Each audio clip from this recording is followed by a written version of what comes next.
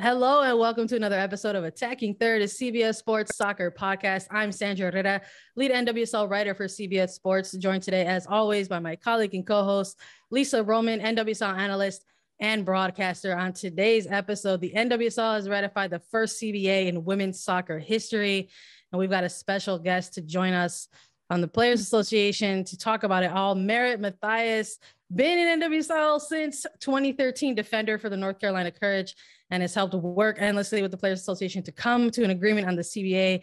Merritt, welcome to the show. How you doing? What's up, you guys? Thank you so much for having me. It's like such an honor to be here and celebrate this like historical moment with you guys.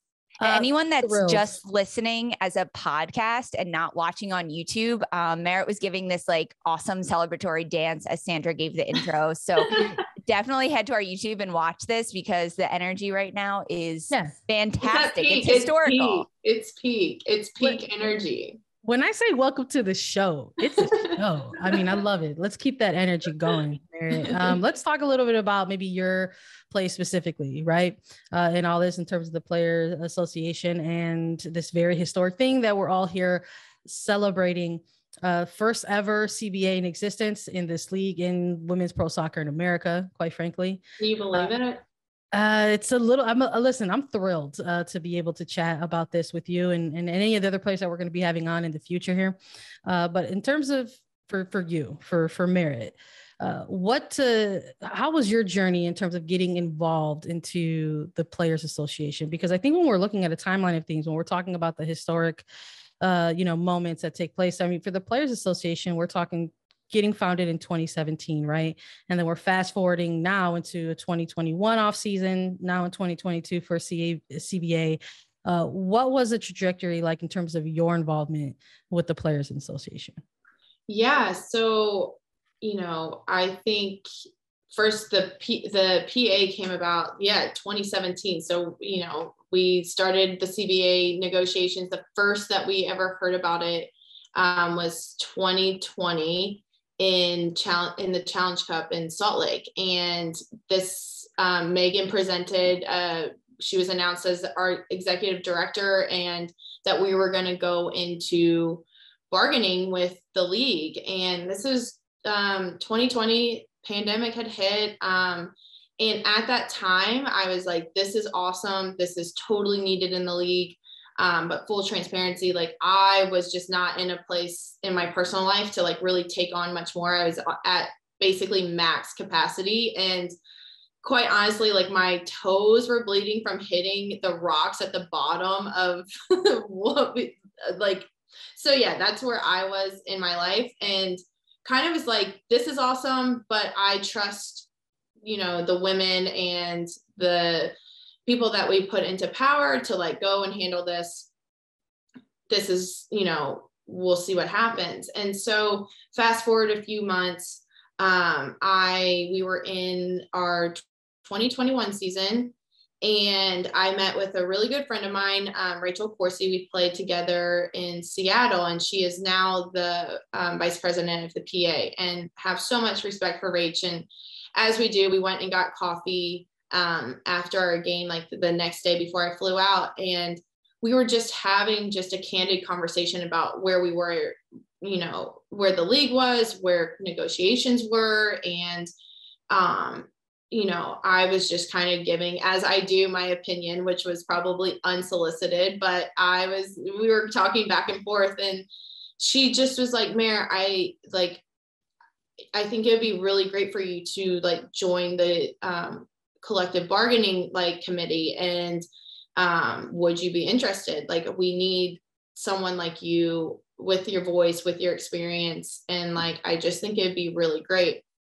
And I was like, you know what, like I'm in a place in my life, like yes, I at some point, like you can't sit here and have all these ideas and then like not step up to the plate and be like, all right, I'm willing to get involved. And so very quickly got in touch with like Megan Burke, who is our executive director, and kind of got on the committee, the bargaining committee. And from there, just kind of like really just wanted to be a part of just the conversation and to listen and to hear where we were and kind of just give my experience and like my opinions on like what we should ask for, what are non-negotiables, and like went from there. So I kind of quickly got involved and kind of fell in love with the process. It was just a really, as difficult and as like time consuming as it was like really empowering. And I think I really realized like how much of a passion I had for just like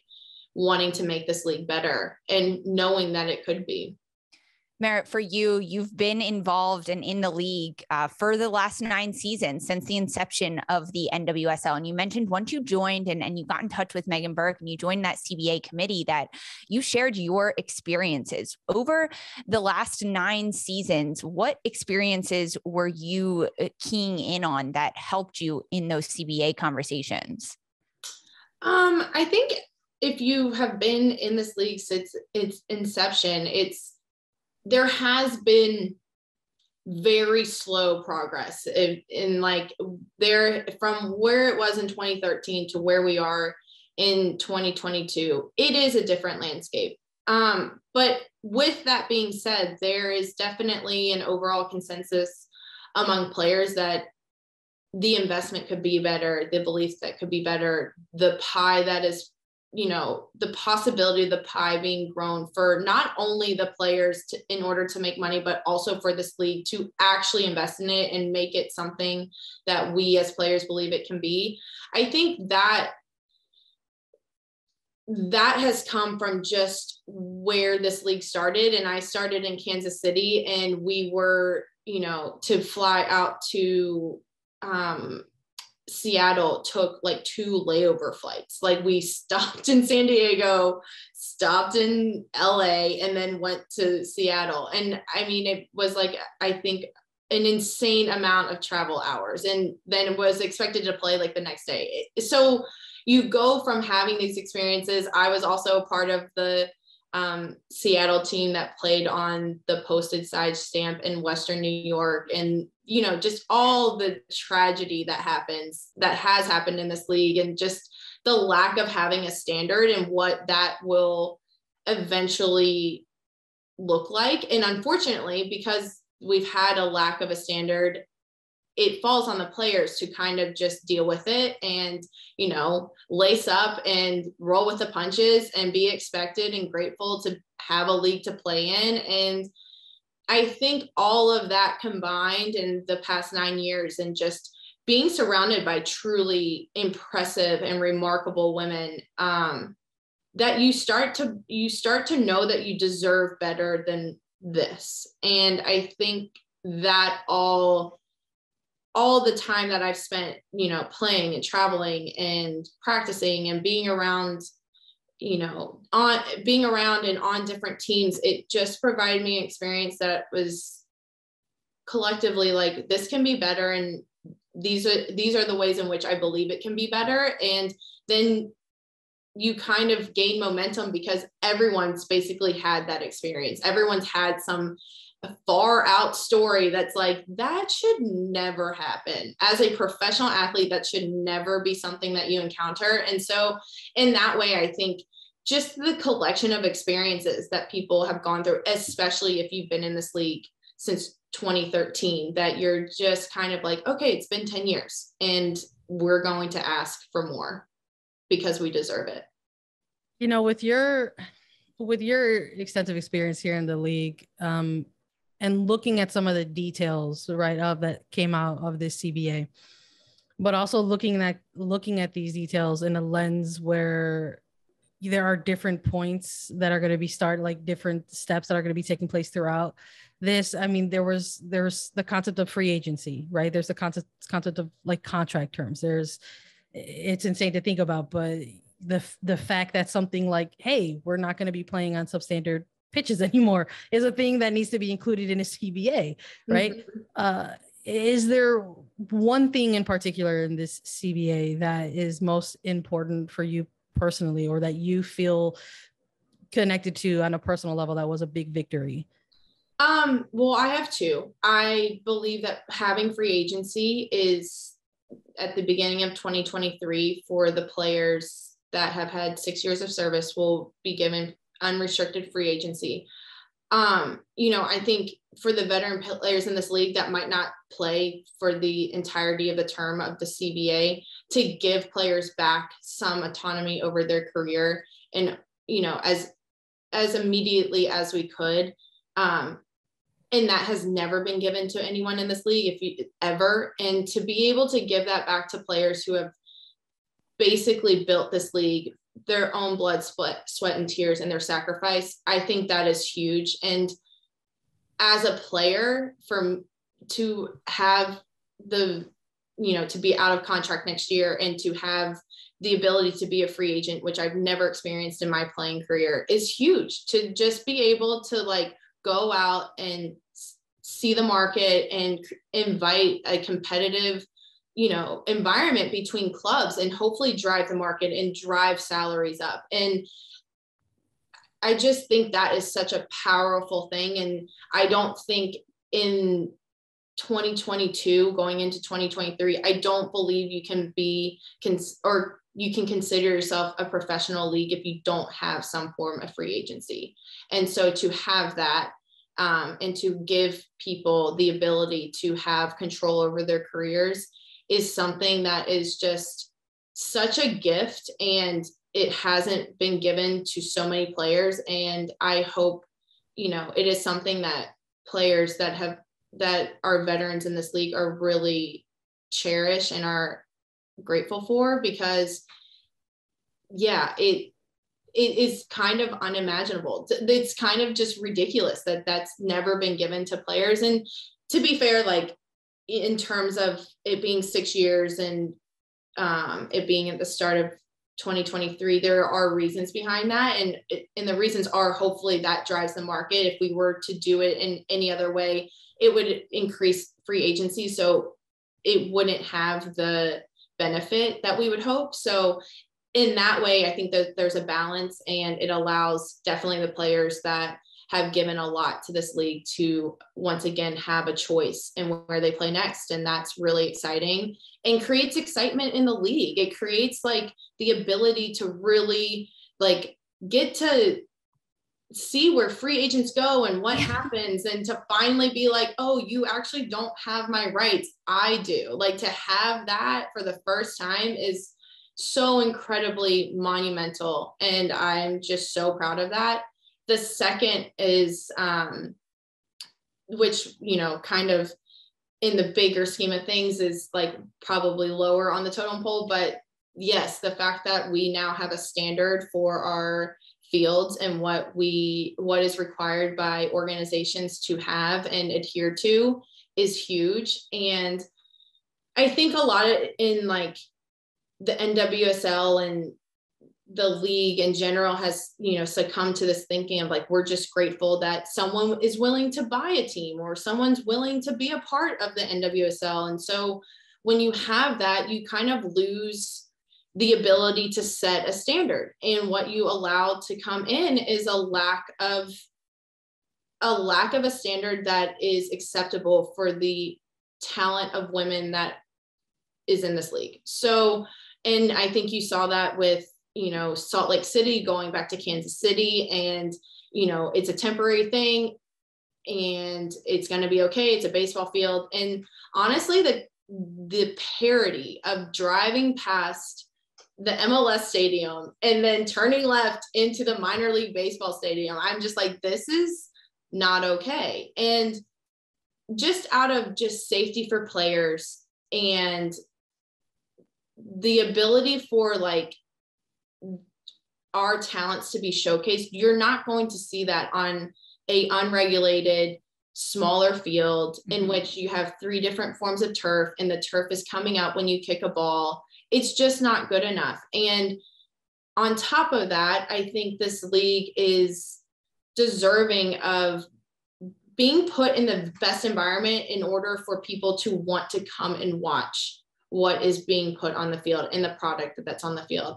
And no fan, whether the only fans that are showing up are either diehard fans or you have some type of personal relationship with someone on the field. No fan wants to watch a game through a net 50 yards away, trying to figure out where the ball is, and watching a product that just is significantly reduced because of what you're required to play on. And for me as a player, when this issue came up, and you would be surprised how much pushback and how long it took to get this to be agreed to. And when it came up, I basically told Megan, we were on a call, and I was just like, listen, it's year 10. We're going into year 10 of this league. If people want to come into this league, there's a standard that we are going to uphold that players deserve. And in doing so, it allows the product to be shown in the way that it's supposed to be shown and keeps players safe. But we can no longer allow for temporary things to be long periods of time, seasons on seasons. And I'm like, that's great if someone wants to come into the league.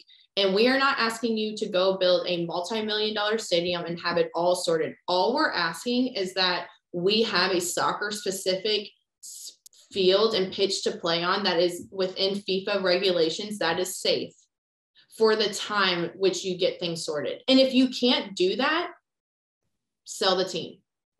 You're not welcome here. We'll find someone else. And I think that is where that is where I hope that the CBA starts to turn over, that it's no longer from a place of like, oh, we're so grateful. It's from a place of like, we're betting on ourselves.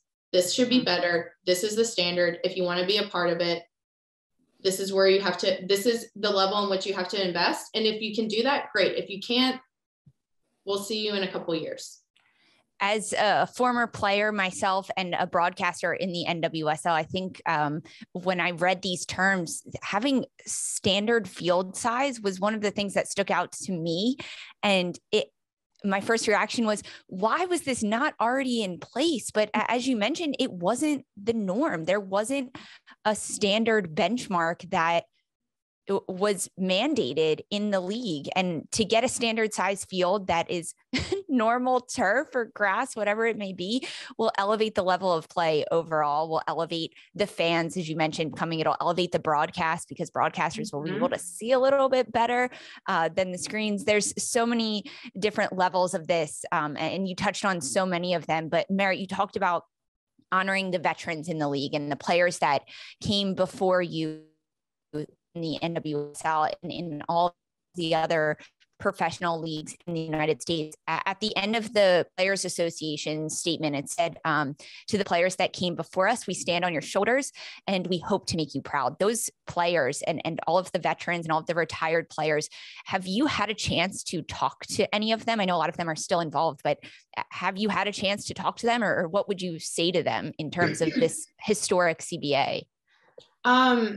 I haven't had a chance to speak to a lot of veteran players or players that have come before, more specifically players that have been in this league before us or in the WPS. And, but I have spoken to some of the veteran players in this league, and just like the amount of appreciation that is been just outpouring, and just how grateful people are to have, to know that they have been fought for and that they've been heard, and that there is change, and that they can once again feel proud to play for the NWSL or start to, I think is really important. But to all the people to all the players and all the women that came before us, I mean, there are so many women that are no longer playing that shaped who I am as a player and helped shape my career, and,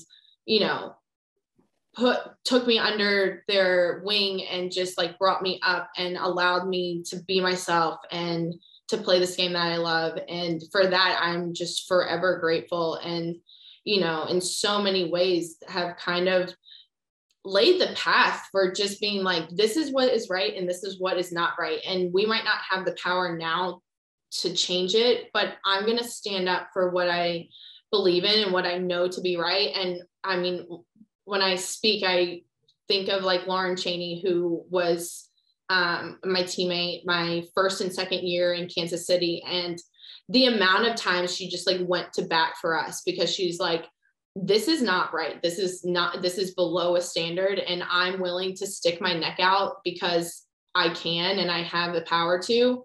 I think just to watch her lead in such a way, and like to really just always fight for the greater good, and know that like we as women are deserving. I think that really stuck with me for a long time. And I don't think I realized the impact of that until like I was much older and a bit more mature. But yeah, I think like just having people like that were like, yeah, this isn't good enough. And it might not change right now, but I'm willing to like bet on myself and know the power in which we have as a collective to keep moving forward. And I know that Lauren is like so many other players that came before me that did that on a regular basis. And this league wouldn't be here if it weren't for players like her. So we are so thankful.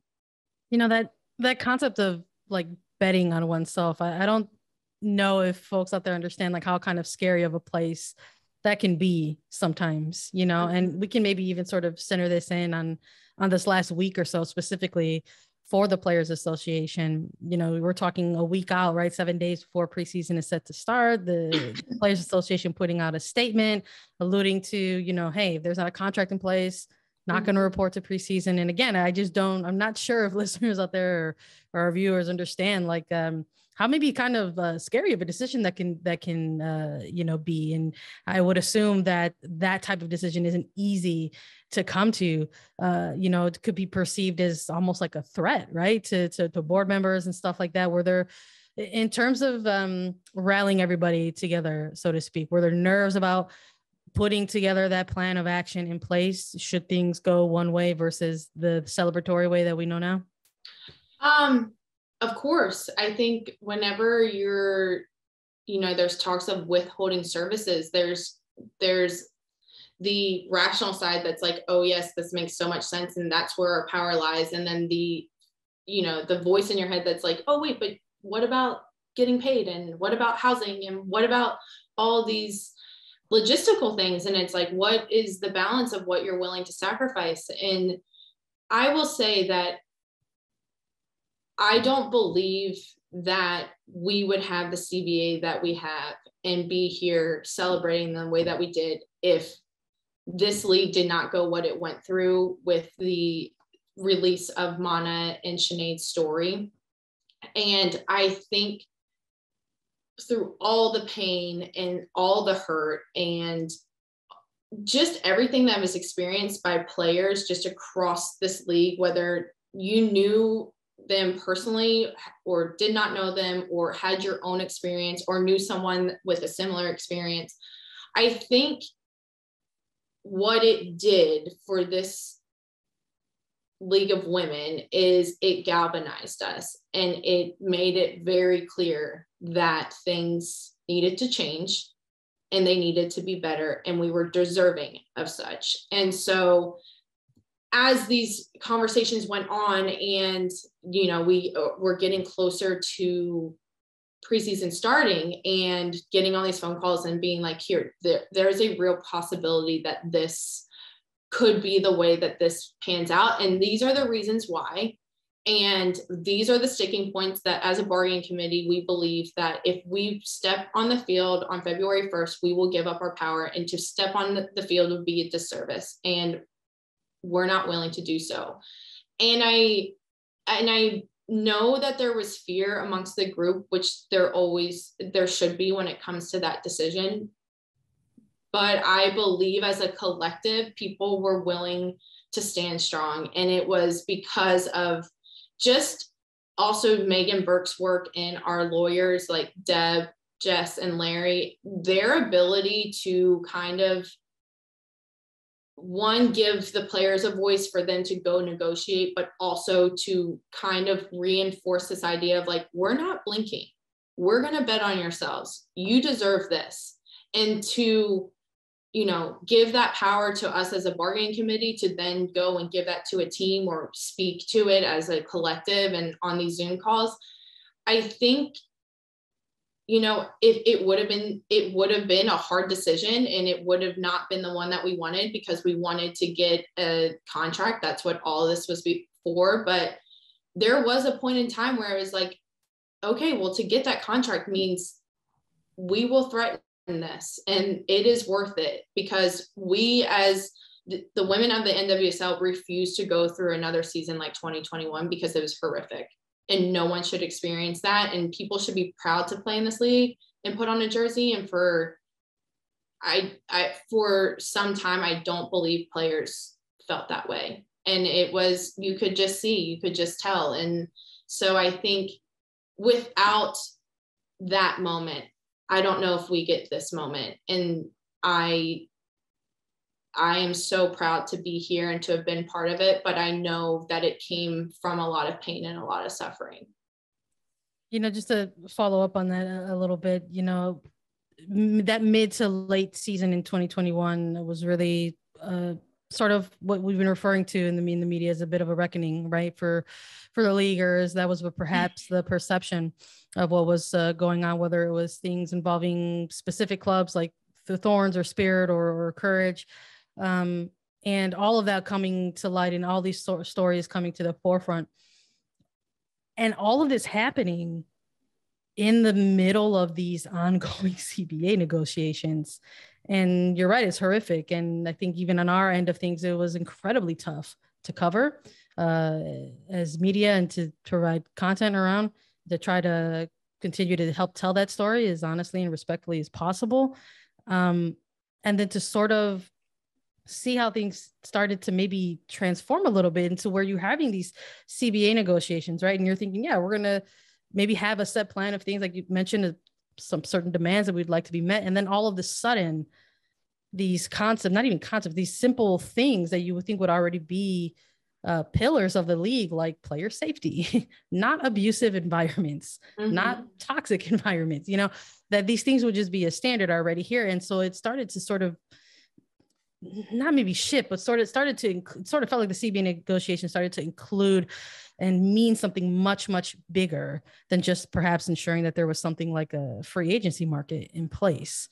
Can you maybe walk us through sort of the shift of, hey, we have a set of bullet points to go through versus like player safety is now number one, and now we're going to be fighting for all of these things collectively? I would love to start take it a little bit back and then move forward. But I don't know if you guys have, or people that are listening have read the book Atomic Habits by James Clear, but in it, there's a quote, and I might butcher it a bit, but it basically says we don't rise to the level of our goals, we fall to the level of our processes. And I believe that what we saw happen in 2021 didn't just all of a sudden happen. It was a series of decisions that the NWSL and the league just continuously put into place that then created what happened, the reckoning of 2021. And I think when you see,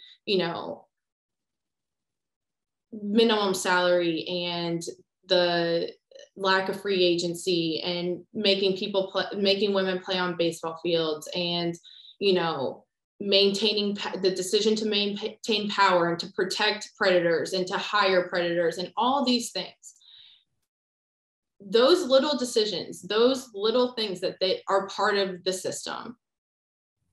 And you're not going to rise to this goal of wanting to be the best league in the world.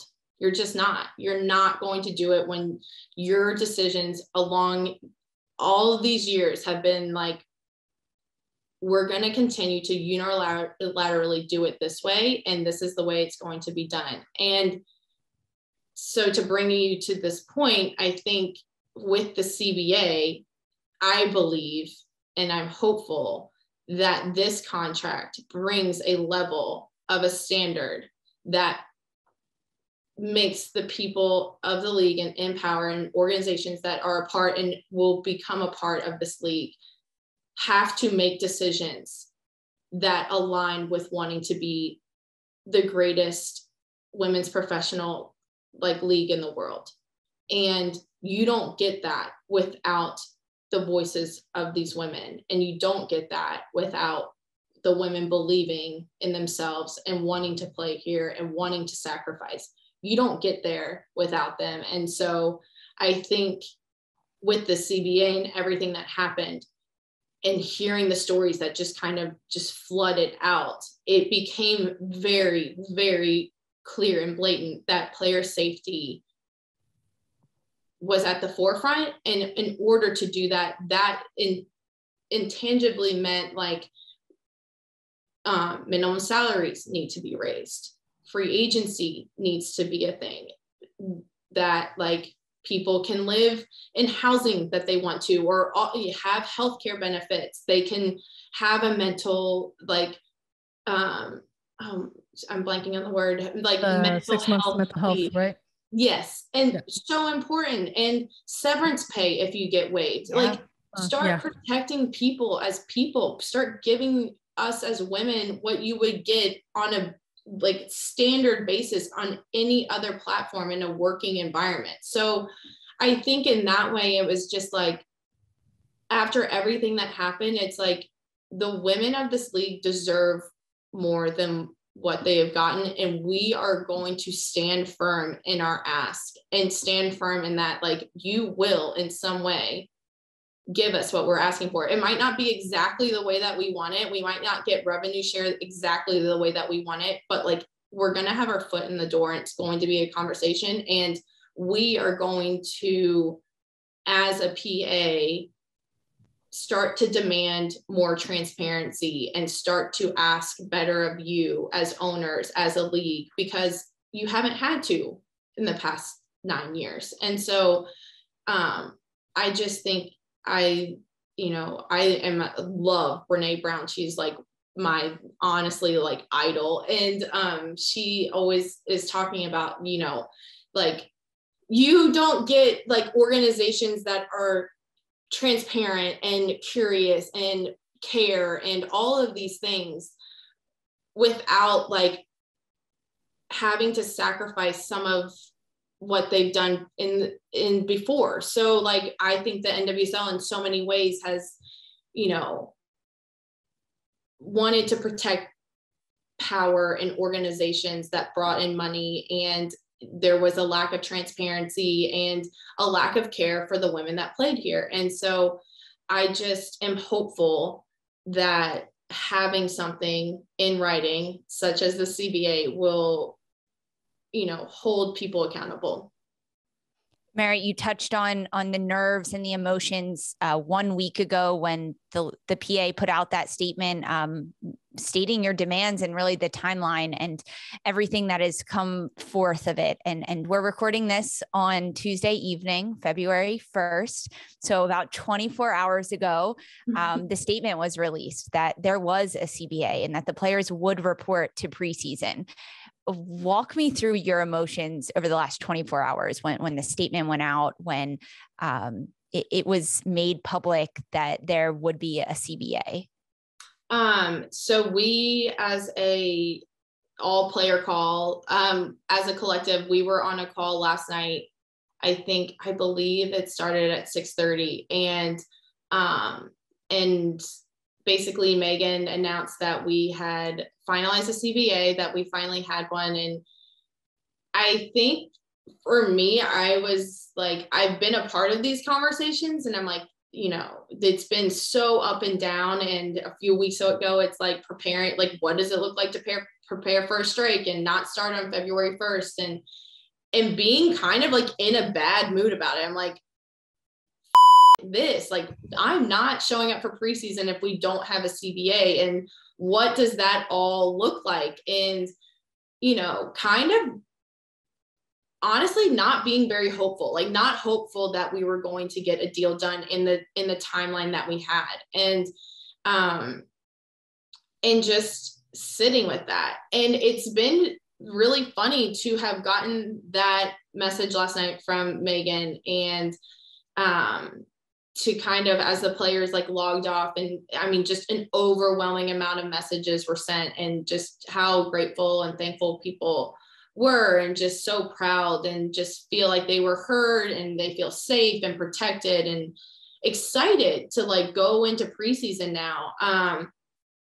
For me, it's been so relieving to realize how quickly I can sit in a space of like being proud and empowered and a feeling of accomplishment. It's like a very historical thing to be a part of. And I'm so grateful. So today, like waking up and like starting preseason, I was like, oh my God, I feel like I can breathe easier. I feel like just excited. I feel in a space where I'm finally excited to play again. And I think that comes off the back of just being in uncertainty for 2 years now. Like we haven't had a normal season for 2 years. We've gone through, for me, it was one of the hardest seasons I've ever been through.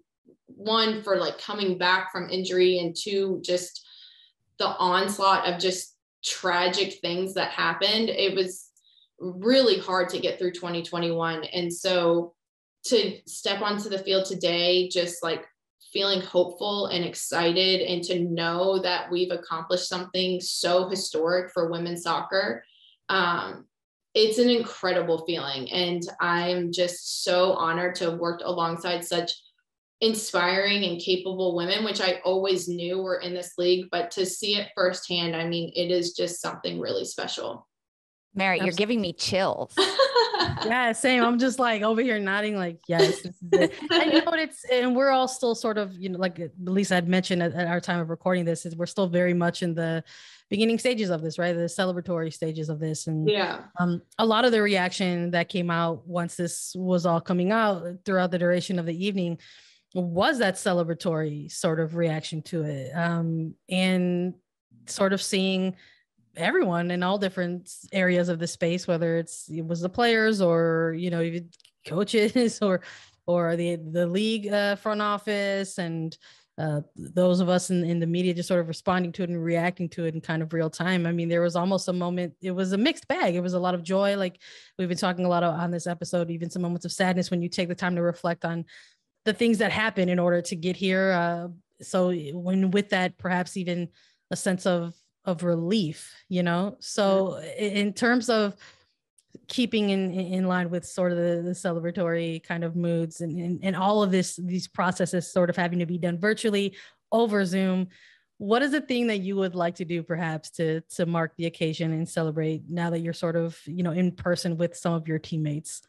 Oh my gosh. Well, today we ran the 30-15 test. So I don't know if that is like in some way, some messed up form of celebration, but no, I think it's just, like sitting in the moment and like really not just like moving on to the next thing. I think that has become like such a intentional thing that I want to do in my life. You know, as a professional athlete, you often are like, you know, we've accomplished this, we won this championship, you have this accolade, and it always comes with like, what is next?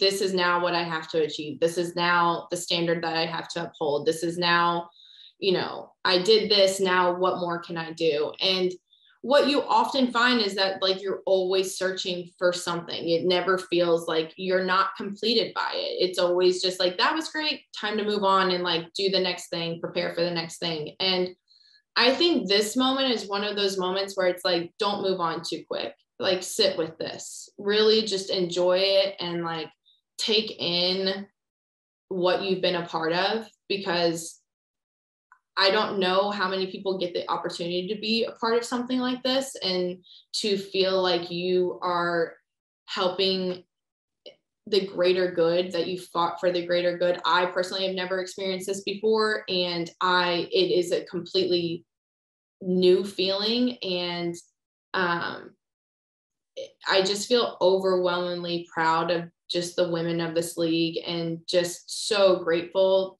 to be a part of just this family that was created on the bargaining committee, and just like this connection and bond that's, you know, been created through like Zoom. Like I haven't met any of the like not many of these people have I met in person talking about like our legal counsel and stuff, and to just have like this bond with them is really incredible. So I think for me it's just like really embracing the moment and sticking with it and not moving on too fast, and like really kind of rejoicing in like what has been done.